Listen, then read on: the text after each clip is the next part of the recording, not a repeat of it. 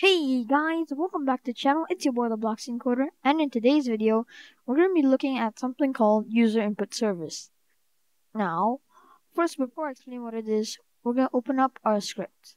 Now, if you guys haven't already noticed, the Roblox UI for Roblox Studio has changed, like a lot, like everything has changed here. So, if you guys are a little confused, then I'm just going to show you what's what. So this is the workspace, players, lighting, material service, and so on. I think they made it easier to differentiate between local scripts and normal scripts. So you see, I have a local script here, which was our disable and controls enable thing. So yeah, you can see a local script has this icon here, which is like a little desktop in a script icon. Yeah. So anyways, we're gonna go over into our starter player area here. And then we're going to open up our starter player scripts. And then we're going to add a new local script. And we're going to call this one, I believe it's this one. Yeah, we're going to call it UIS, or short for user input service. So first, what we want to do to get user input services, we do local user input service equals to. Now first, let me explain what user input service is. So, user input service is a service that allows you to detect the input that a player uses. For example, if they press the key I or O on their keyboard, or they press F, you'll be able to use user input service to detect it. So, to get user input service, first you have to do local user input service game. Now, instead of doing something like game dot, we have to do game : get service because it's a service, and then double quotes user input service. There we go. And now we have our user input service there. Now, what I think we should do, maybe we'll give ourselves the tool. In this case, I've chosen a classic sword, which is the normal Roblox default sword, which you can get over here, Roblox sword. Okay, now let's just, classic sword. Classic sword. And you guys will get it. So you guys can also just type in sword and yeah. So once you guys have it, I want you to move it into your replicated storage.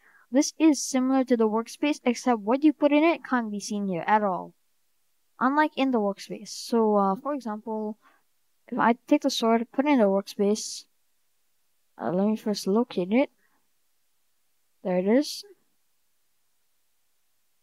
So it's here now in the workspace, but if I move it over into replicated storage, you can no longer see it. It's the same thing if you move into server storage. So yeah. But now we're going to go back into our script and we're going to get a function. Okay? So the function is an event. An event to trigger the function. So we're going to do UIS, or user input service, our variable, user input service dot input began. So this is the event that's triggered that when you say press a key, like I mentioned F, Q, or maybe even if you just left click or right click on your mouse. So first we're going to do user input service dot input began, as we've already done, and then connect function, and then here our parameters are the input object. In this case, we're just going to call it input, and then the game processed event, which we will not be using for now, so I'll just put that as GPE. So what the input object is, it's basically the method of input. Is it a mouse click? Is it a keyboard? Is it a key on your keyboard? Is it a gamepad movement? Or anything like that. So now what we do here is if input dot key code. Now key code is basically we're detecting whether a player has pressed the key. So have they pressed F, R, E, anything. So input dot key code equals to enum. Now, enum is like a special word that Roblox uses to get things like key code. You know, you can also have user input type, and a lot of other things here. So we're gonna do enum.keycode dot. Let's go for F. F. Then game dot storage. Replicated storage, not replicated first. Replicated storage dot classic sword. Colon clone, because we don't want to just move it, because we want to do this multiple times, as I'll show you guys later in the video. Dot classic sword colon clone dot parent. Now we're gonna set its parent.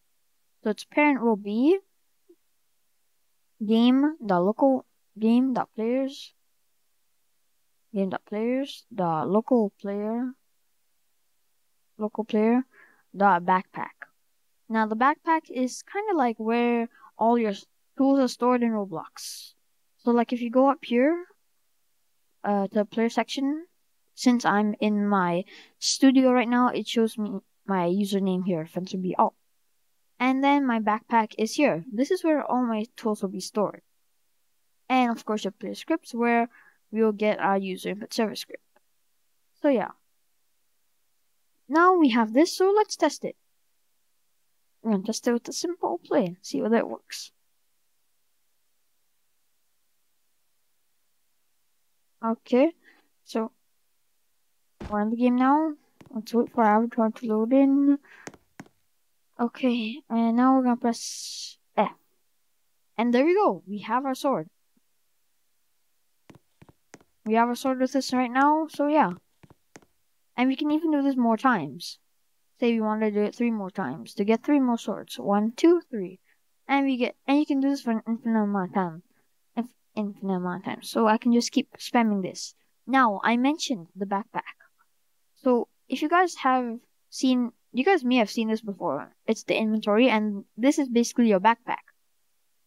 All the stuff here and here is in your backpack, as you guys can see here. In my backpack, I have all these swords. I can even delete some right here if I want. Actually, yeah. Yeah, I can. So I can just move this one back here. So you can see that I have these 2 items here in my backpack. But if I use one by pressing 2 on my keyboard, it will now move from my backpack to my actual character in the game.